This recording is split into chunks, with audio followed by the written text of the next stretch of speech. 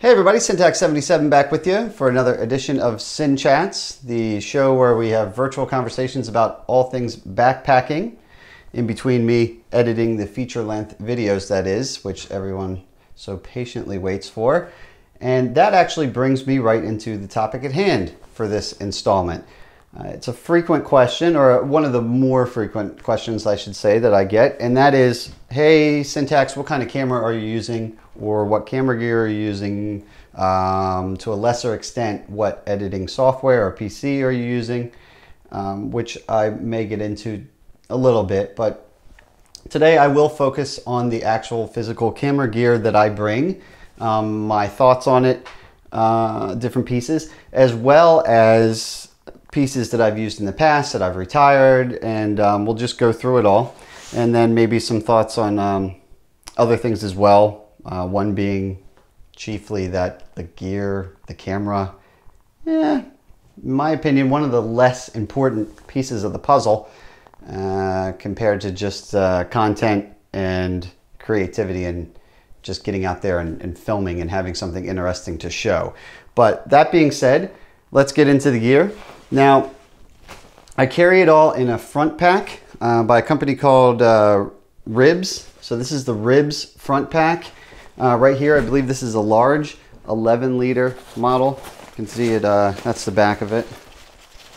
It zips in the front there, and it goes, I wear it right on me. It's like above the hips, but kind of below the chest.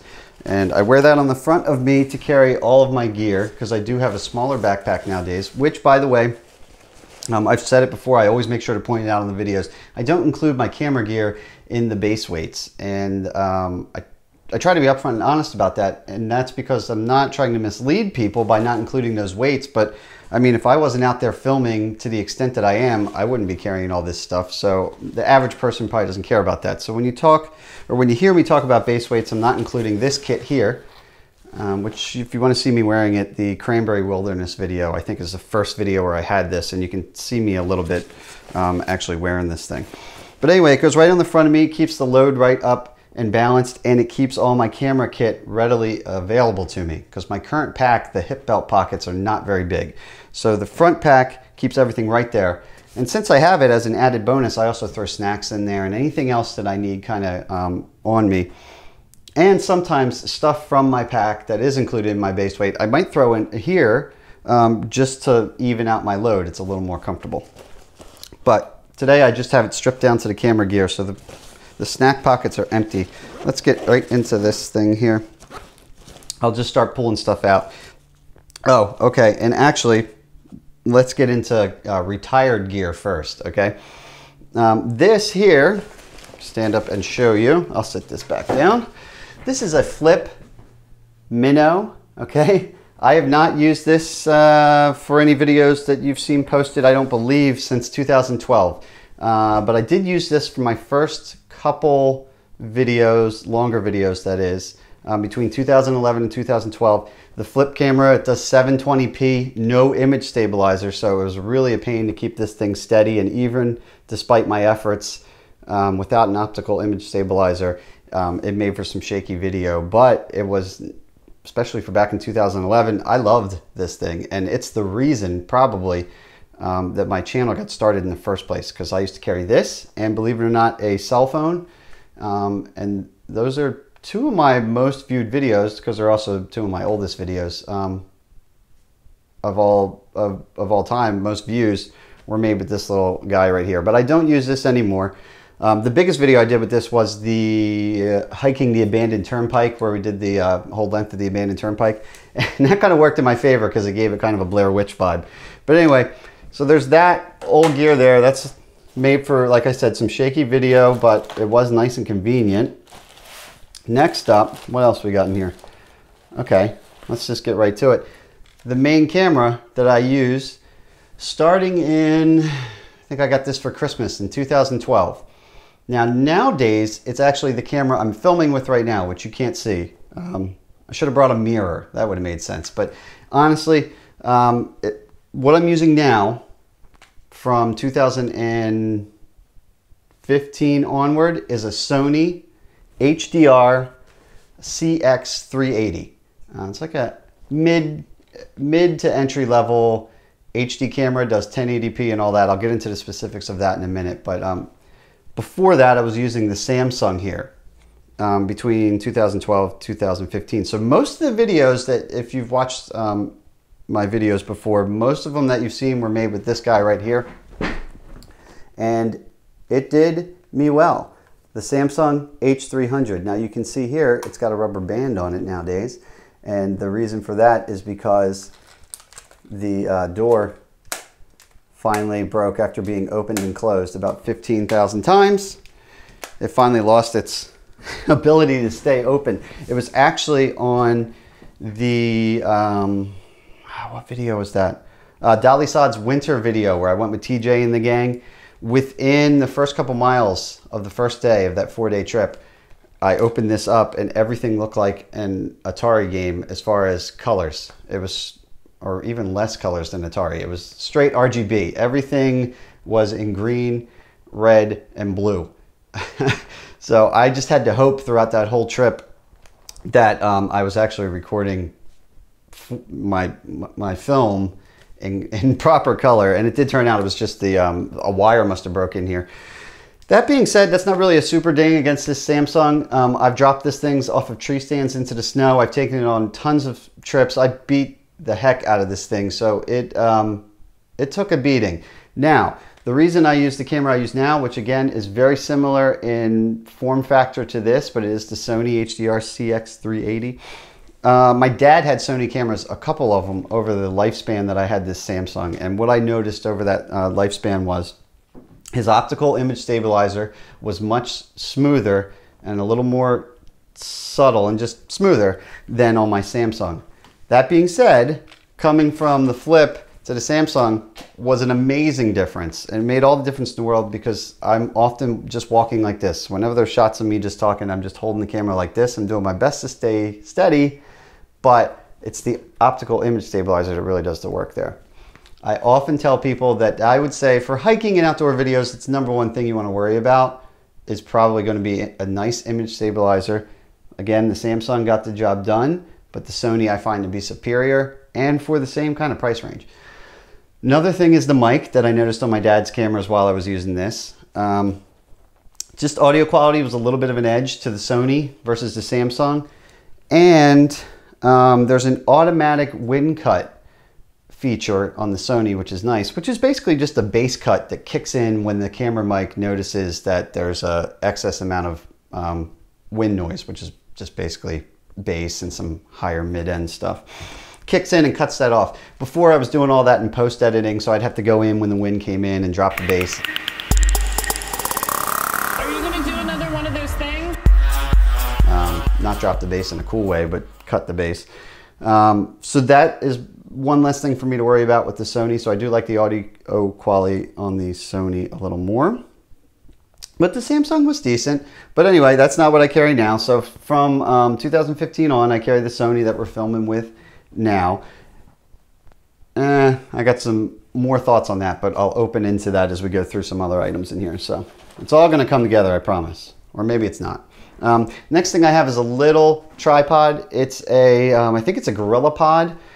It's not terribly heavy, but I can wrap it around trees and other stuff to give it more height. Like that. You know, I can get creative with it, or I can sit it right on the ground. This works really well. It has a quick release on it so that I can pop the camera right off of it if I want to leave that connected, but I often don't. I'll just screw it on for the rare shot that I have it on a tripod. Most of my shots are not static. They're on the move because I don't, you know, Les Stroud, all the credit in the world to him. First thing people often say about him is that he does those shots where he like has a camera 3 miles away and he has to do the hike twice. That's awesome. And that's why he is where he is and why I'm here in my home office, because if I'm on a 3-day trip and doing a loop and I need to get back home 9 hours away, I don't want to waste a lot of time.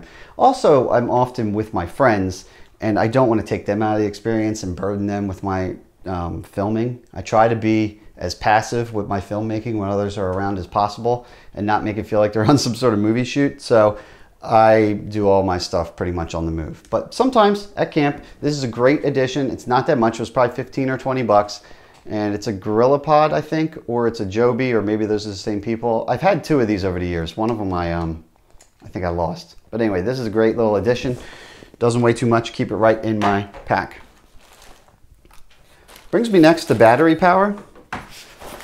And I have two different options. I don't carry them both. Oh, I left it upstairs. Hold on, I'm gonna teleport.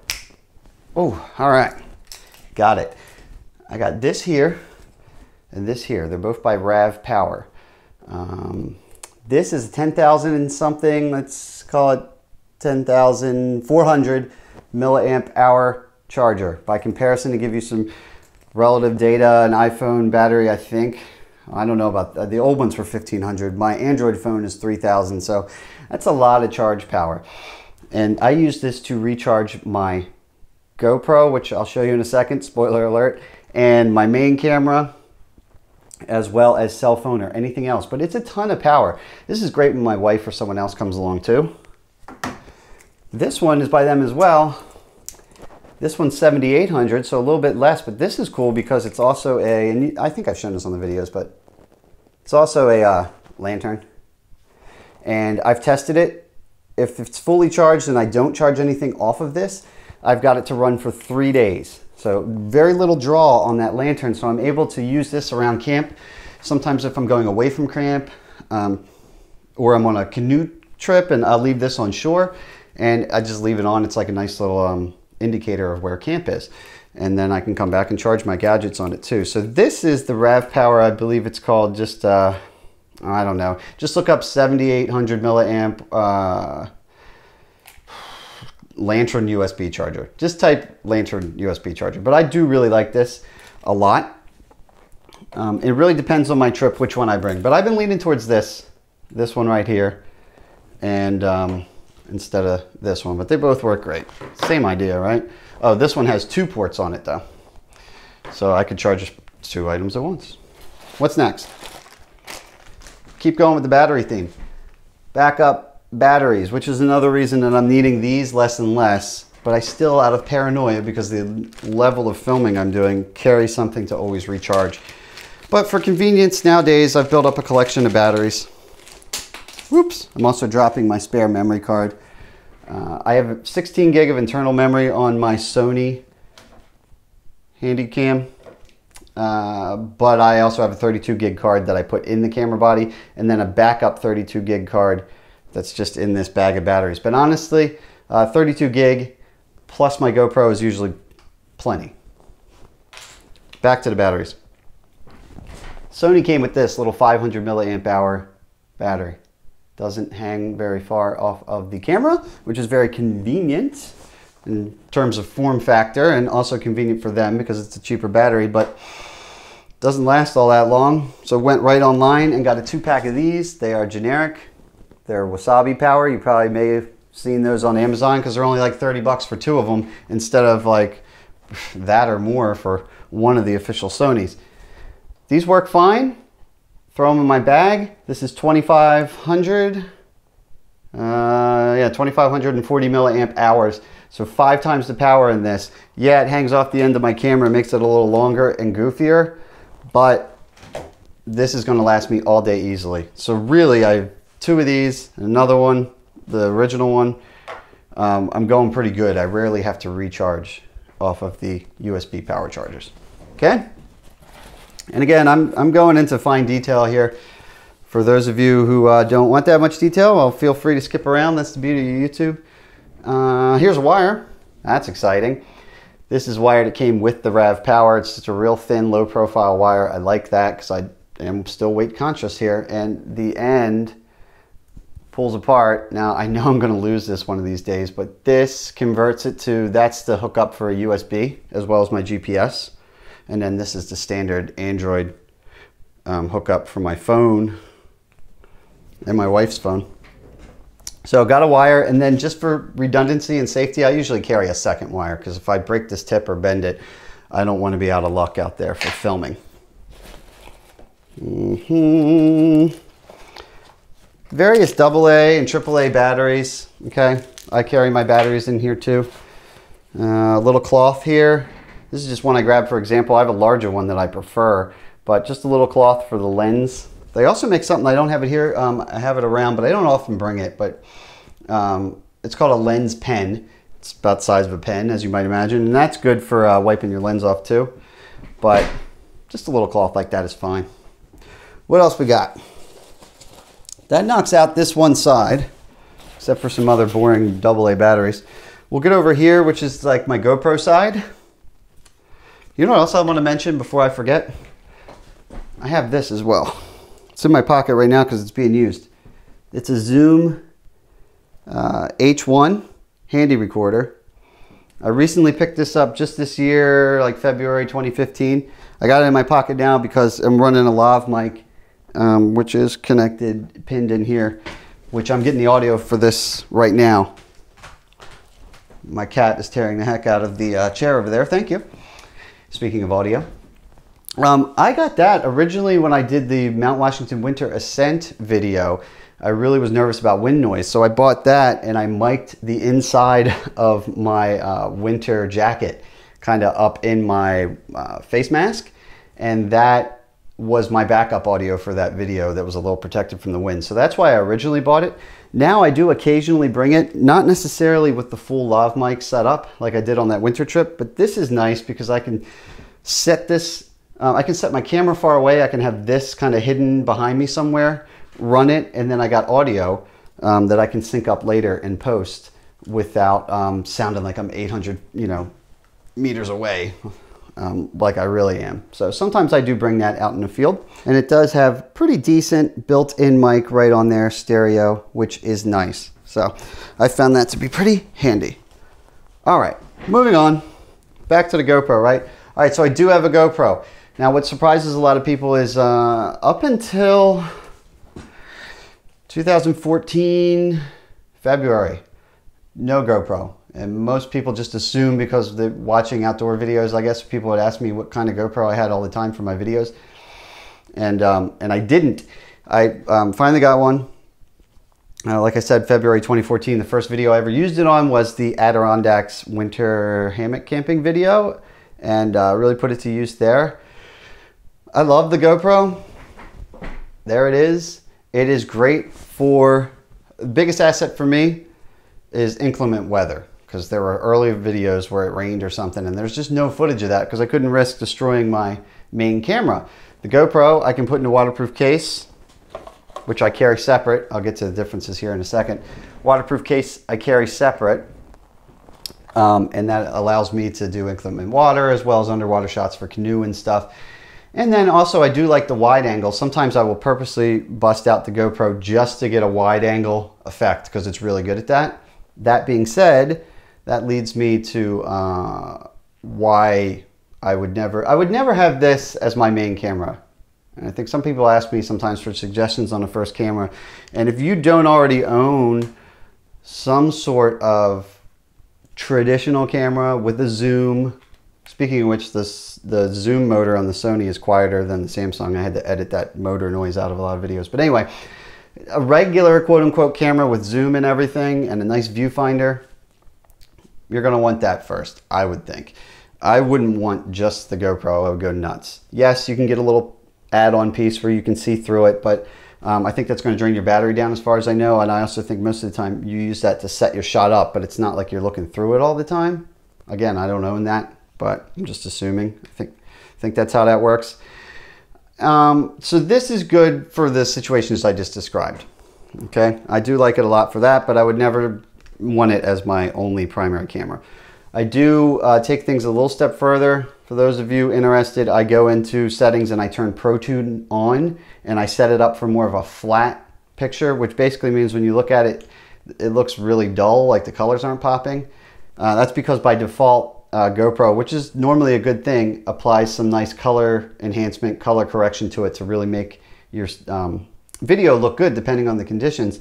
Since I'm using two cameras though, I put this on that ProTune mode so it comes across in that really dull kind of flat look, but that's basically more of a blank canvas for me. It's actually a more realistic depiction of the environment being filmed. So then I can come in and I can match the two camera shots. So basically I just go into Adobe Speed Grade and I can match the GoPro color look to this, so it's a little less obvious when I switch between the GoPro and the primary camera.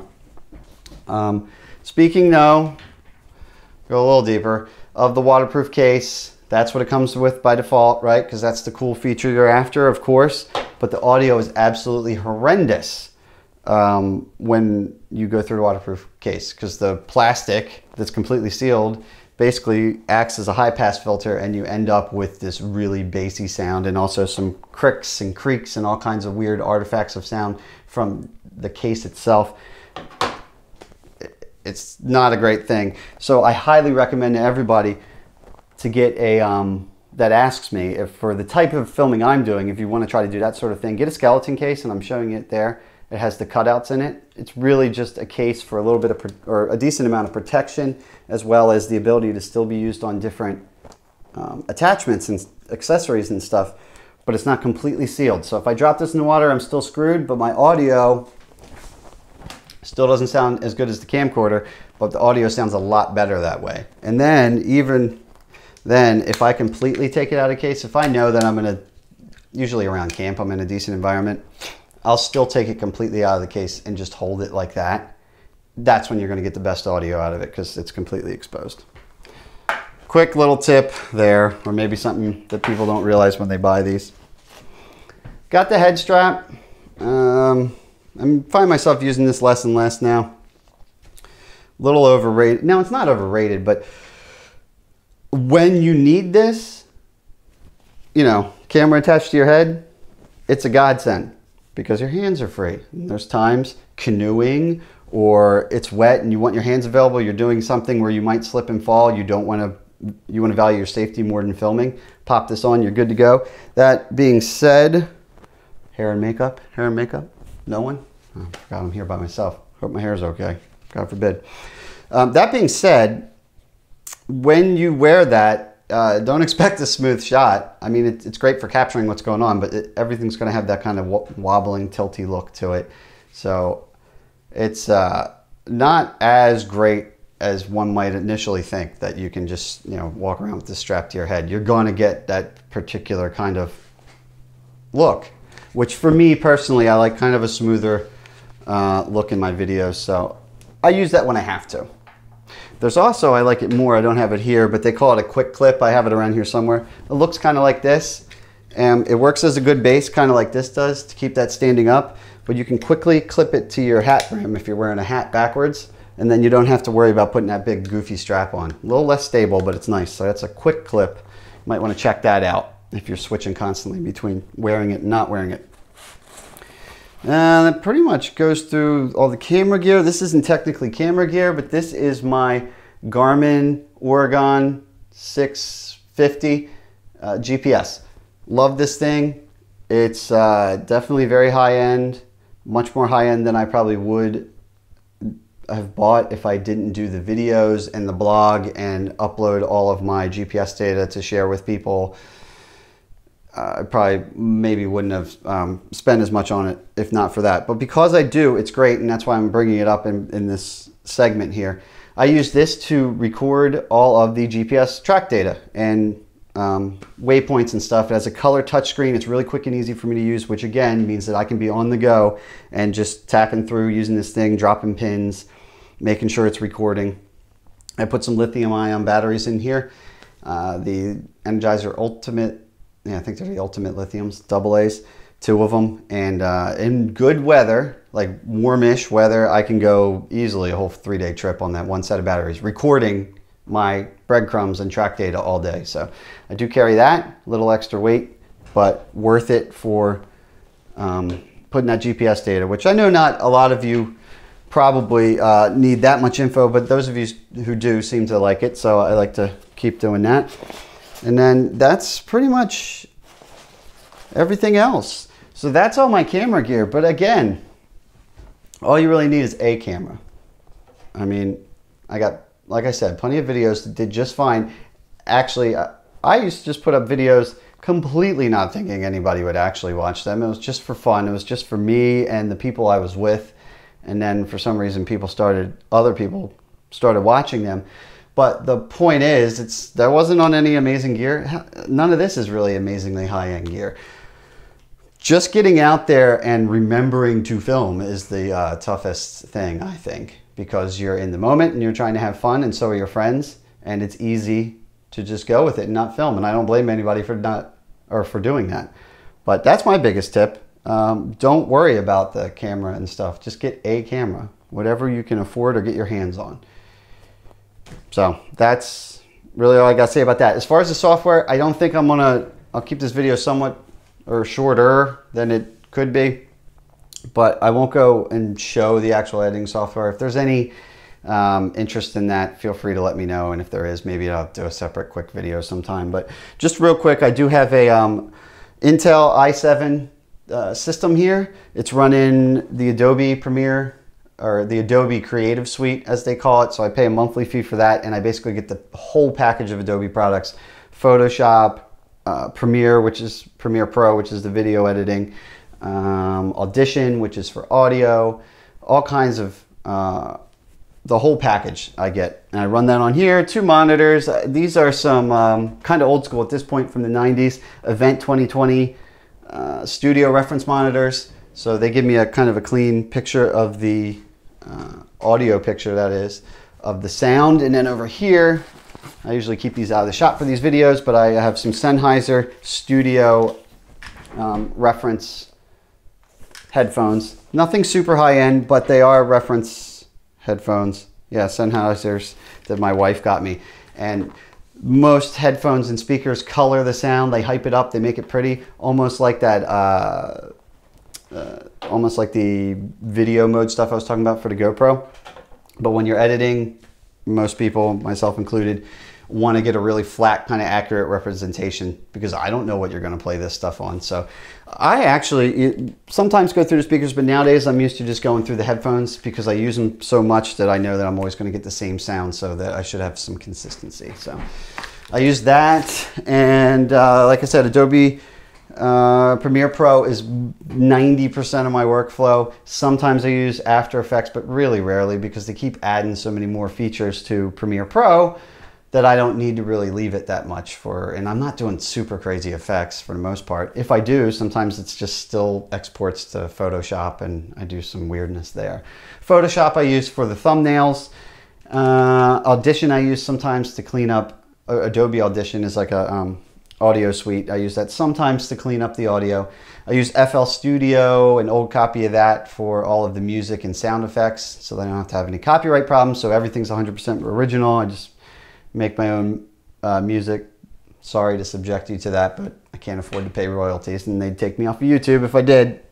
And yeah, do an Apple, do a Mac, that is, or a PC. I don't care. I'd say whatever you're already using, stick with it. And it doesn't matter. It's just a tool at this point. And Adobe Premiere runs on both Apple or PC. Okay, so do what you want. Whatever one you're already comfortable with, I'd say do that. If you're starting from scratch, I'll tell you that most people are migrating to PC to run Premiere on nowadays, because Apple is a little more concerned with phones than anything else, and they're also a little pricey. So this same system that I had custom built would have literally, I priced it out if it was an Apple, and it would have been 3 times as much. Multiple thousands of dollars more, because you're paying for that Apple name. So, but oh God, I'm not trying to start a whole argument. My point is, they're both lovely. Just like the camera, it's more important to get in there and do some work. Who cares if what the platform is? All right, so I think that's it. I think I covered it all. Yeah, I had to think about that for a minute, but yeah, I think I covered it, or enough.